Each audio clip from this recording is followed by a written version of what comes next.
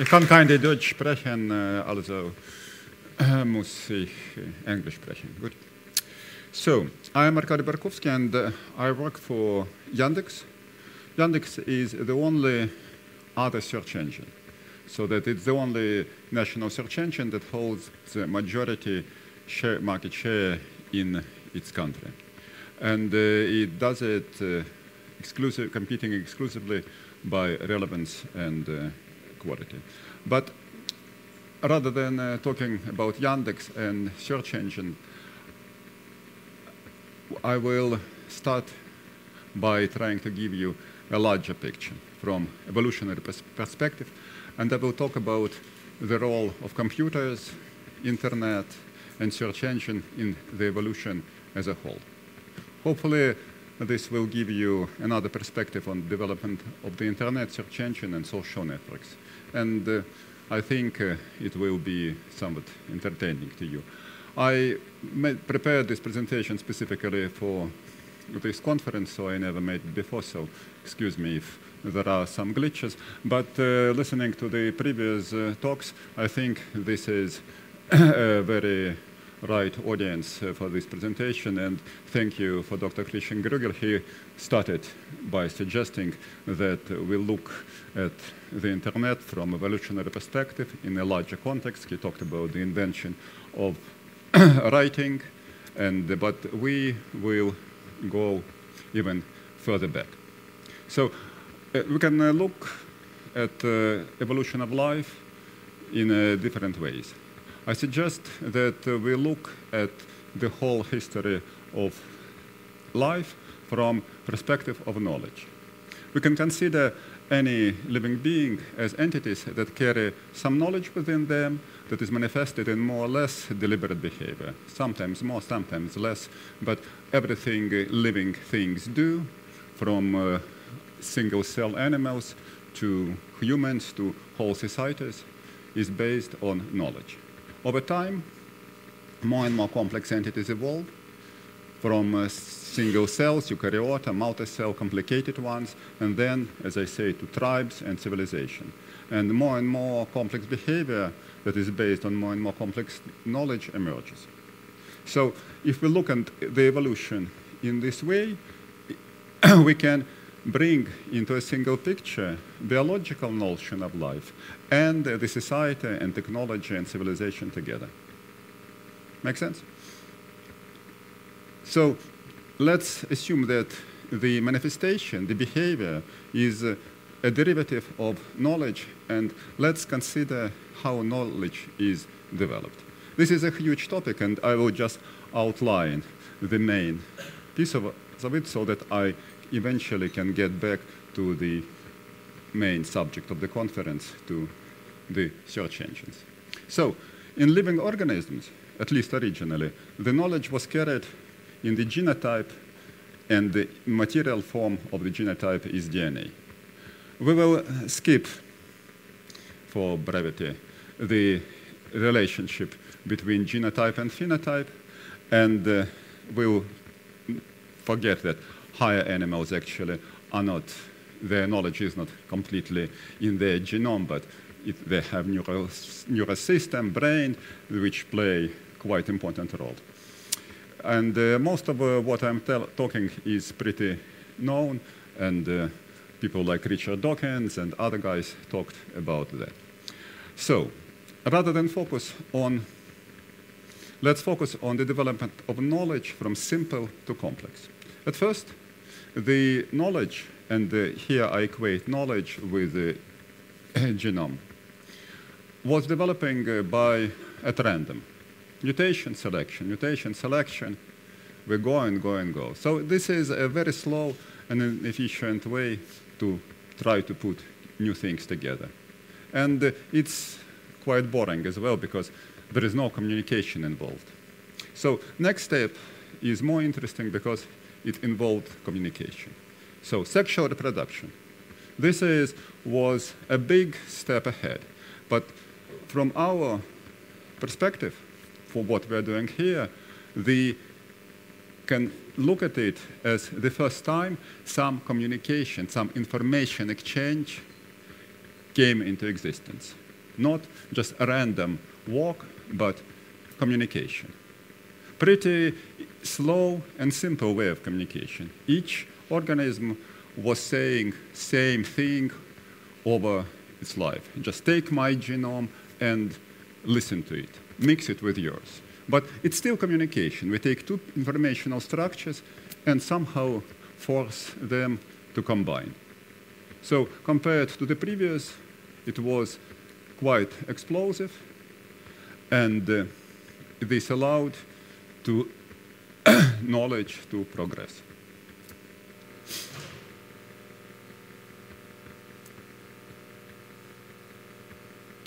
After that point, everything else can be seen as enhancing the way to communicate, enhancing the ways different information structures can combine and produce new informational structures. We'll skip the development of vision, of brain, neurosystem, and also complex forms of learning and communication exhibited by higher animals, because for our purposes, these are just stepping stones to next major evolution. Speech. So what makes us human, as we know, is ability to talk. This makes us unique in the animal world because we can exchange and develop information at incredibly higher rate than any other animal. We can turn literally anything into a material form, sound, and pass it to another mind. So when people talk about telepathy, it's kind of, I have something in my head, and then it gets into somebody else's head. Speech is essentially telepathy. So, since then, progress became great.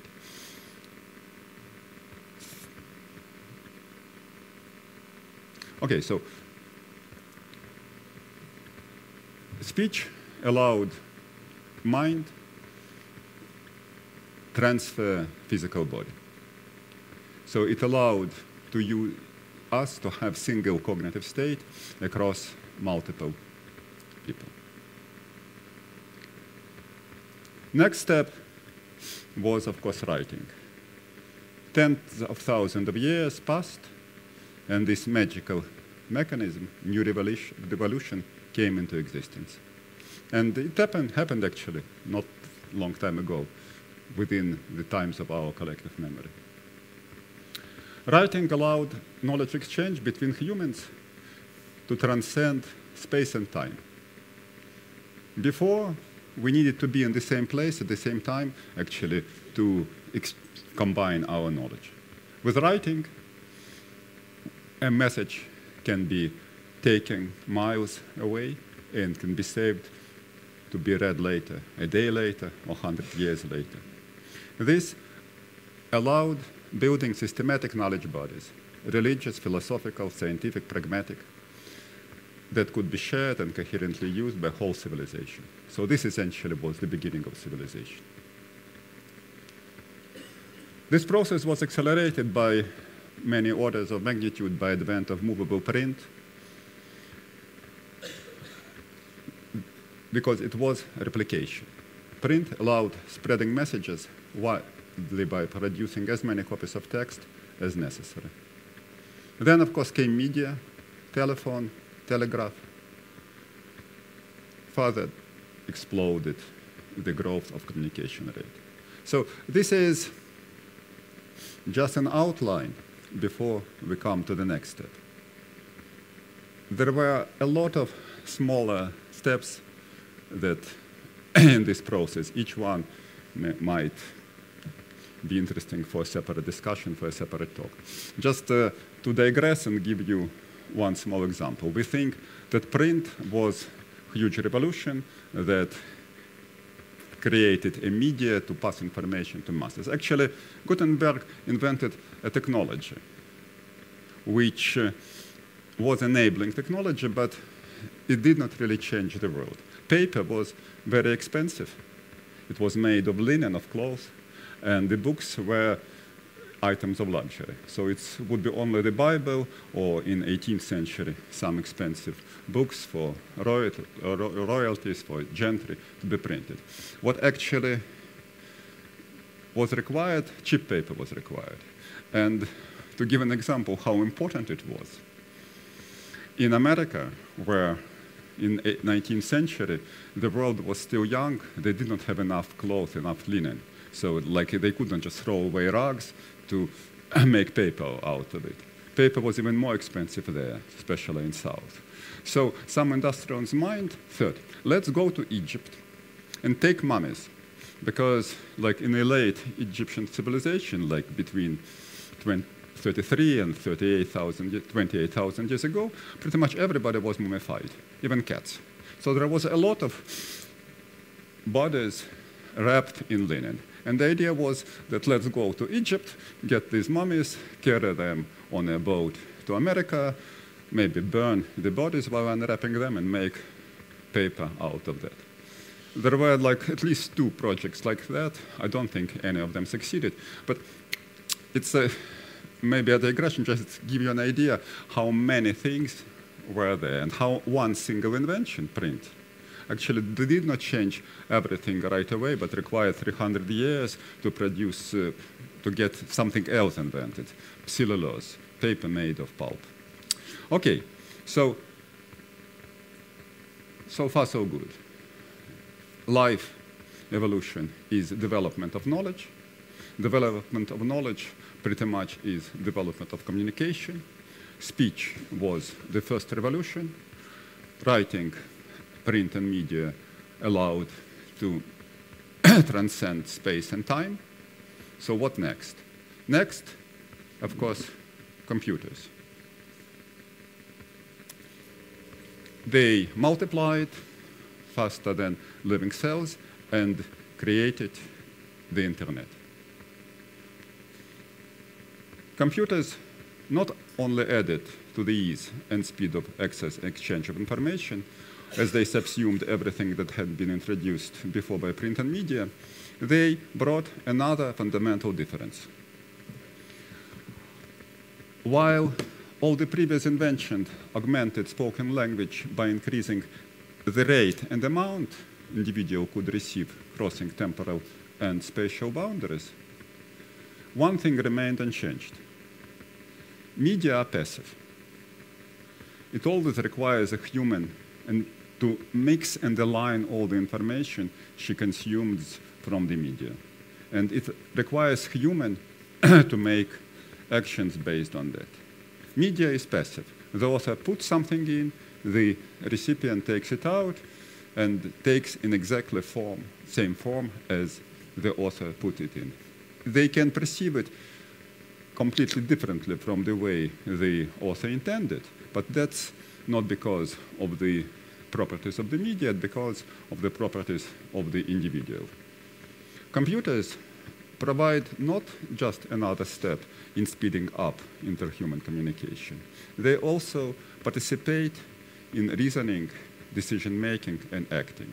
So there are different ways, like, for example, what we had, fluid, liquid, and liquid feedback is just a way that shows how computers help people to communicate. But this is not what I'm talking about. I'm talking about the ways social networks and more specifically search engine help people to communicate. So at first, there was programming. A program is not just a prescription for a computer to perform some actions. So originally, programming came when Turing decided to formalize what an algorithm is, and then in the 50s and 60s, and probably until now, programming languages were used to express algorithms, to exchange information between mathematicians, computer specialists, and engineers. So a program is something quite interesting. At the same time, it's a representation of the information, and it's something that allows computer to perform an action. So this is, once again, I want to stop on this. It's a magic. It's communication combined with action. It's similar to DNA. DNA is obviously an informational object, but at the same time, introduced in a right environment, it creates certain processes that run. So this is probably as important as invention of DNA.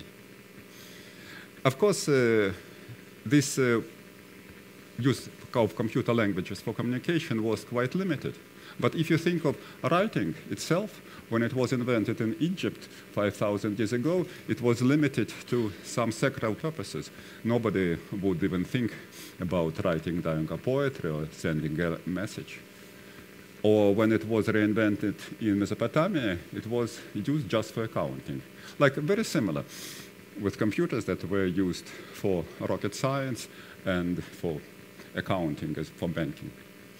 It took many hundred years for writing to take over and become the universal communication media. So computers made this in 30 years.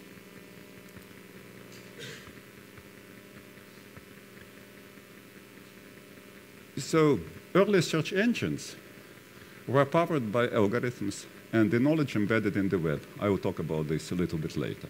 Today, they are powered by the knowledge that users have shared with them. Computers, internet, communicates with people billions times a day. Billions times a day, people provide their opinions to so-called internet. We kind of used to think that people ask questions and the machine answers. In fact, it's of course two-way communication. Every time a user clicks, spends a certain amount of time watching a page or a video, she provides the internet with her opinion. And this opinion, aggregated with those of other users, is applied, and the next answer produced based on that. So clicks pretty much doing that. So essentially, search engine, but think of it. Who produced the knowledge? It was the users, the people. So indeed, we are not talking to a search engine. We are talking to other people in indirect manner. So if you think of this way, you may think that search engine users indirectly communicate with each other. And search engine is an intelligent intermediary.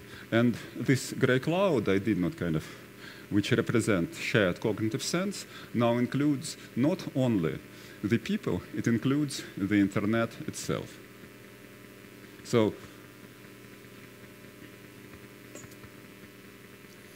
essentially, when we think of AI, mostly people think of robots that are going to take over people's jobs, or people think about some super powerful machine that will start making decisions for us, like Terminator type of things. Indeed, search engines and social networks are intelligent, artificial intelligence. And that's where artificial intelligence meets society. They are already part of our collective intelligence, and they're already inseparable from the way we think, both as individuals and larger groups.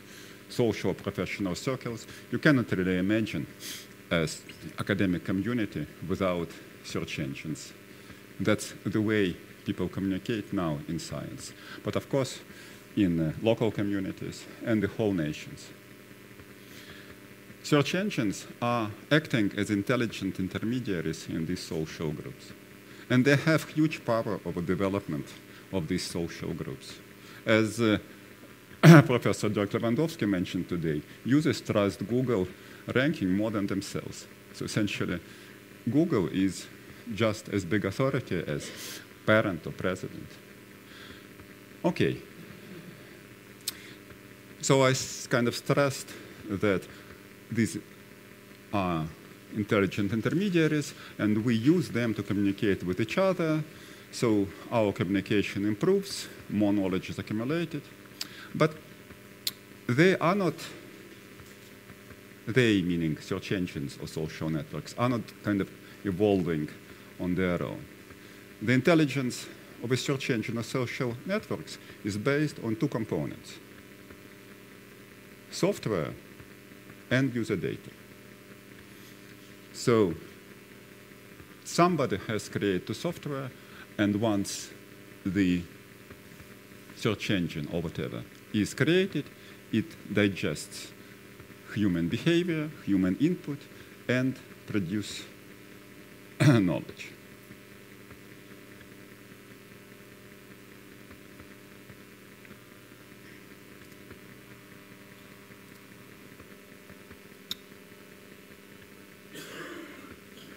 Developing IT and artificial intelligence software is not trivial, to say the least.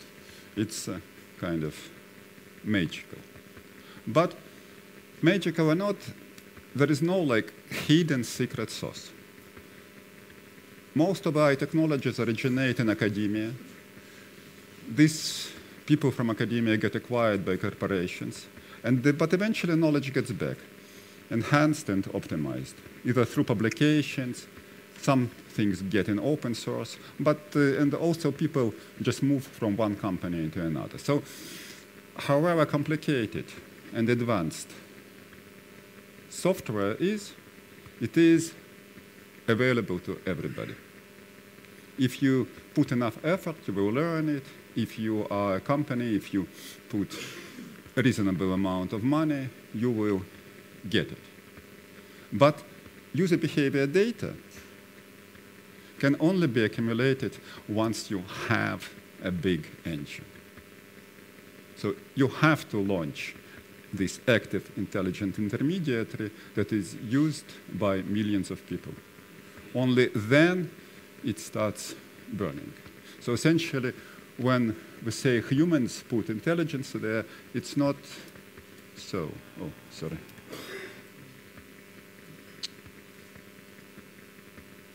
It's large corporations who do that. The actually people who shape intelligent intermediaries are the companies who hold user data. So, and I think it sounds unfair. Unfair for many reasons. First of all, as I mentioned, such intelligent intermediaries have huge power: economical, social, educational, business, cultural. And if some entity controls intelligent intermediary, it has this power. So not surprising that people are afraid of it. Not surprising, like, for example, India does not want to accept free basics. Facebook comes, free internet for everybody. People are afraid of that this intelligence will be controlled by some unique entity. But even if we are not paranoid about power, in the end, we always have governments, they have power, and maybe it's just good for us. It seems, to me at least, kind of wrong that the whole process of evolution gets controlled by few super corporations. I don't know, it just feels wrong. And then, of course, there is economical reason. Let me quote, my friend Kira Radinsky. She is like a brilliant woman, got all the rewards for scientists under 30, worked for Microsoft, Google, for everything. Now she's doing machine learning on a large scale. So she says that today companies are building their IP not solely on technology, but rather on proprietary data and its derivatives. And as ever-increasing amounts of data are collected by businesses, new opportunities arise to build new markets and products based on this data. This is all to the good. But what happens next? Data becomes a barrier to entry to the market and thus prevents new competitors from entering. As a result of the few established players' access to vast amounts of proprietary data, overall industry competitiveness suffers. This hurts the economy. So she was writing this about different industries, but if we think search engines are in the worst situation from this. So if you look at the history of the search engines, it's kind of outlined here.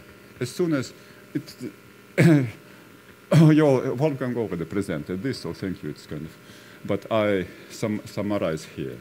So when search engines, when internet came into existence, immediately search engines came in. And initially, there was no magic, there was no real intelligence. It was keyword search.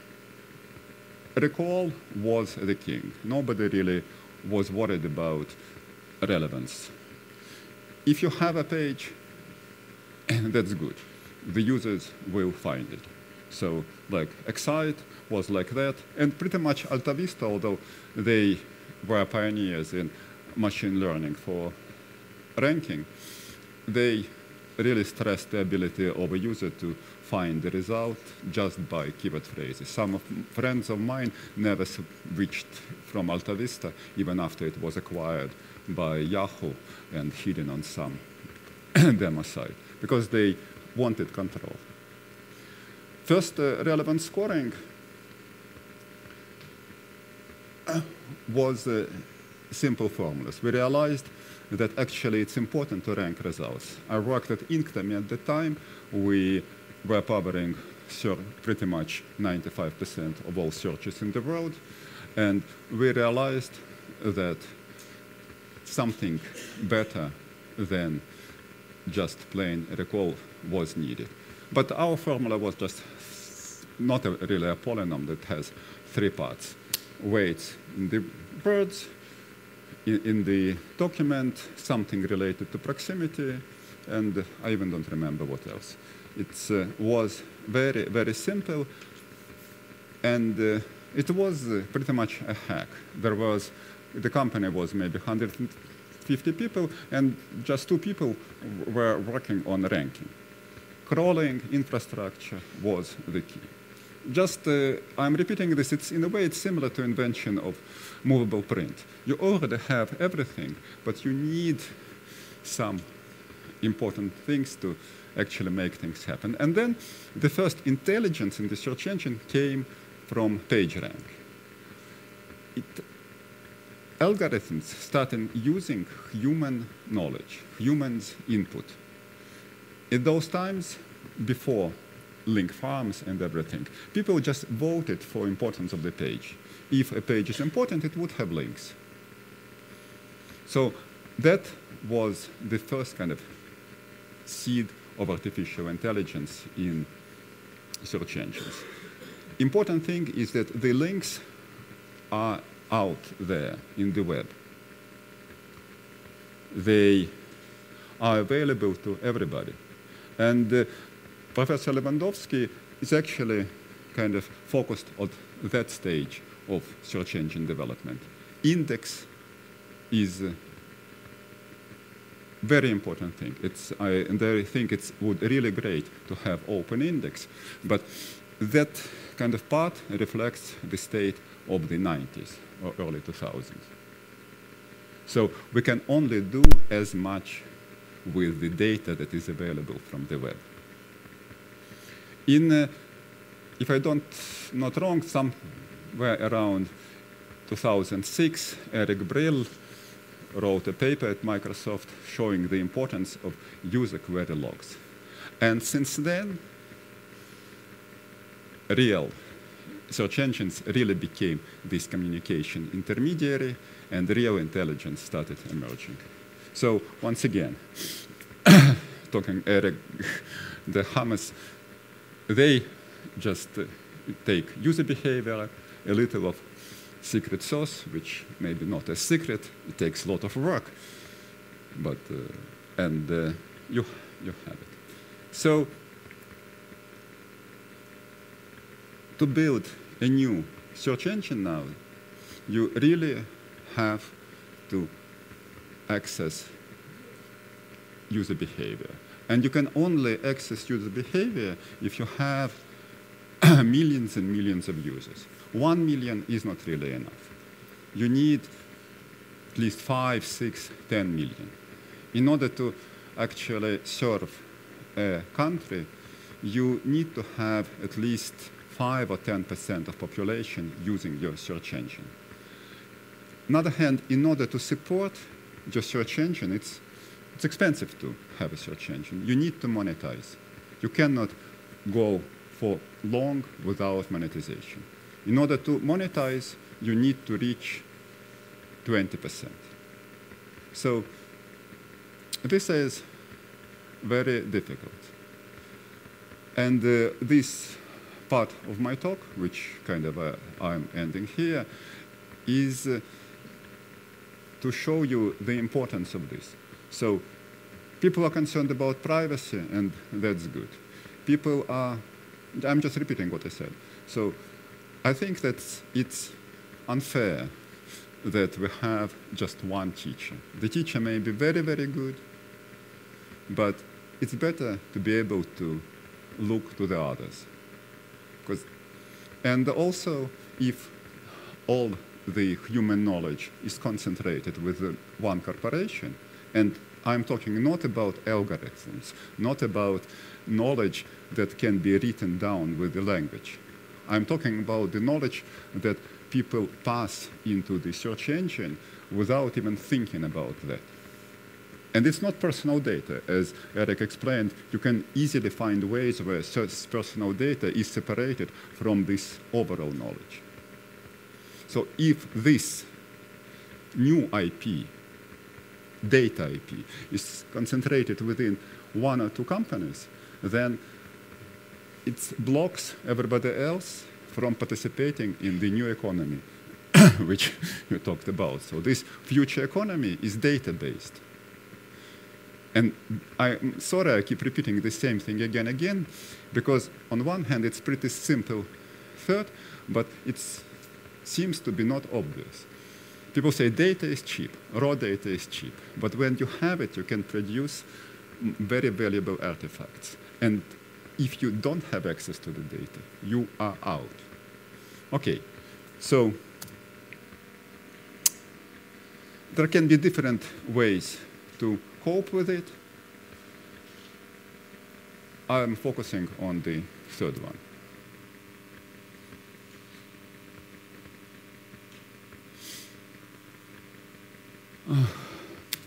So we have some search engines,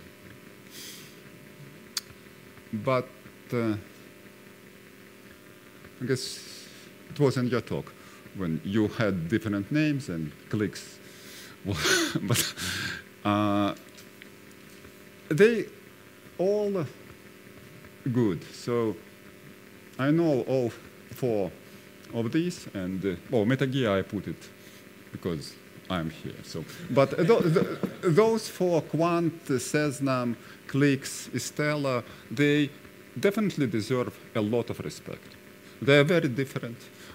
If you ask me, I can describe them, but they all definitely deserve respect. But essentially, do they have, and of course, DuckDuckGo is, Gabriel Weindorf is a really wonderful guy, and they're doing a great job. They are not getting 10 million of users. So they are not really sustainable. They are not going to stand and provide that foundation for new digital economy I have been talking about. We think we can do this. So I don't know how much do you know about Yandex, but it's a Russian search engine. It's a Dutch company. We are registered on NASDAQ. When we went public, we were pretty much the biggest IT company in Europe. And we still have about 60% of search in Russia, 50 or more million of users a month. Despite the collapse of ruble is like maybe 1/3 of what it used to be. We're still growing. And so it's pretty much solid business. Having this solid business, actually in a better times than now, we decided, why don't we try to see what will happen if we go into another country? And we decided to go to Turkey. So this graph pretty much reflects our history in Turkey. And it's quite an interesting graph. So we were quite naive when we went out there. We did not realize how important the search quality was. It's indeed a little bit strange because from our experience fighting Google in Russia, we knew that quality is critically important. We were dominant in Russia since early 2000s. Everybody loved us. So we are focusing on the things that people needed more than less important things. And we actually still have a link to Google on our search result page saying that if you don't like our results, try Google. Now it has mostly historical value, but in early 2000s, we did not consider Google as a competitor. They did not care about Russia.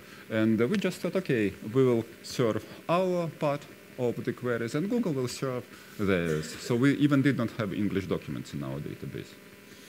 When Google came in and the competition began, it turned out that he is not our brother, not a younger brother, as we looked at them at first, not a bigger brother than we looked at them by mid-2000s. It's kind of an enemy. And it turned out that every small gap in quality is a hole through which users leak. If you are even on 90% of queries, but on 10% of the queries you are not as good,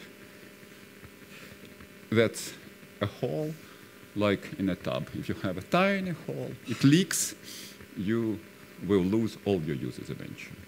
Somehow, when we went out to Turkey, we thought that if we just will put good enough search engine that serves 80%, 90% of the queries, good enough, we will become popular just because people would like novelty, that because people like a choice. And we launched our search engine. So we started small. 2% is very easy to get with any novel thing. And we started distribution. We were distributing, paying for distribution pretty hard, and we reached 7% and could not move anymore. And also, when we would stop paying for traffic, it would just go down and collapse. So we tried an experiment. We stopped paying for traffic, and we went down to 3-something%. We didn't give up. We made Turkey first. For several months at Yandex, the slogan was Turkey first. We have to improve Russian search engine because it's like in Alice in Wonderland. You have to run as fast as you can in order to stay at the same place. But everything that we would do, we would first try to do in Turkey, and by our measurements and also by some third-party measurements, we actually match Google by now. The third-party measurements, I trust them, but they're too good for me. They found out that our results, it was in May last year, are actually better than Google on side-by-side test. Users, their panel, users prefer Yandex 2 times out of 3 to Google. I don't know how this can be because, like, in my team in Palo Alto, we had a saying, if your measurements show that you are better than Google, first try find a bug in your measurements. But this was a third party, and they measured it like that. To tell the truth, they tried different combinations. They took our results, Google results, and rendered them anonymously using Yandex design, using Google design. So guess what combination the users liked best? They liked Yandex results rendered as Google. And so if you look at this is how it started growing. This is just the last part of that graph once we have had relevance. So what we learned? We learned that it is possible to build a search engine for a new market from scratch. Indeed, by now we have an internal system we call country by button. It's a combination of software and processes that allows us to start from scratch and build pretty good search engine that can be shown to the users. It will not be still competitive, but it will be good enough. So we know that it's possible. Then another thing we know, that product quality cannot be any inferior to the existing solution. The users will not stick if you have holes. We learned that it's possible to build a search engine that the users will stick with. And another thing we learned, that there is no way to get out without distribution partner. This pretty much matches what Eric was talking about. He showed the slide how Google spendings are that R&D, actually building a search engine, is just 1/6 of the budget. Everything else is about getting it out to the users. And Yandex, being relatively big but still a small company, does not have resources to do the distribution in a new country. We can build a really good search engine that is distributable, but we need to find a partner who will be distributing it.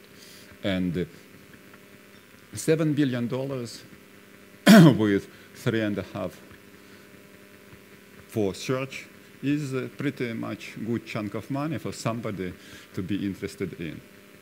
So we are looking for partners for Germany, for France, for Indonesia, for any country. Okay, so let me just tell you what you can see here. This is the power of distribution. So this was probably August. No, I don't remember when exactly it was, but it was like last year that Firefox set a default to Yandex. Before that, we were around 4%, higher than 2% in Chrome, lower than 50% at Yandex's own browser, but pretty low. Then Firefox kicked, changed the default, and some users restored Google, some users stayed with Yandex, and since then it's slowly growing. So this kind of shows that with distribution we can get these magical 20%. This is another graph pretty much showing the same thing. A red line is Yandex in Turkey, blue line is Bing in Turkey. And the bump is Edge putting Yandex as default. The switch was not immediate, and we also have to do some promotion for people to know that they can switch to Yandex, but it's growing and growing and growing. Well, so what can we know? The audience will not switch.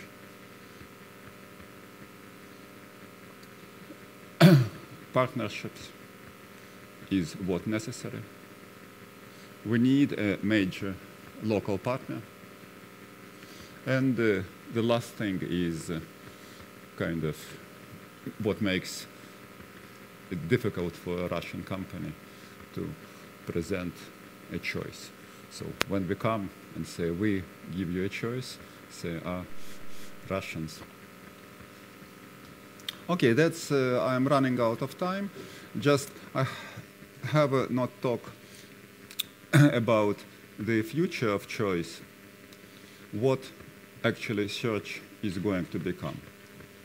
Of course, mobilization is going on, and being on mobile is very important. But another trend that is picking up and will actually carry over is intelligent conversational assistance. So the interaction, the user sessions with search will be different. They will not take away everything. This fast typing and immediate answers that clicks provide will be there. But in cases, in more and more situations, you do not really want to type a small screen. You want just to talk and tell what you need. You will want to talk with voice in the car. You will be talking with keyboard on a stadium or wherever you are. But this is what search is going to turn into. This is essentially a matter of the interface. Just as we are bringing knowledge graph instead of 10 links, just as we are combining, putting pictures, video, Twitter. It's just, how to say, human interaction part. What's behind the intelligence, finding the right answers, is pretty much comes from the search engines. Of course, it's going to be multimodal, as I already mentioned, touch, speech, typing. And it's going to be more and more about knowledge, things, and actions. Web and documents will still be there, but as they are just a transitionary element. Okay, so vielen Dank für Ihre Aufmerksamkeit.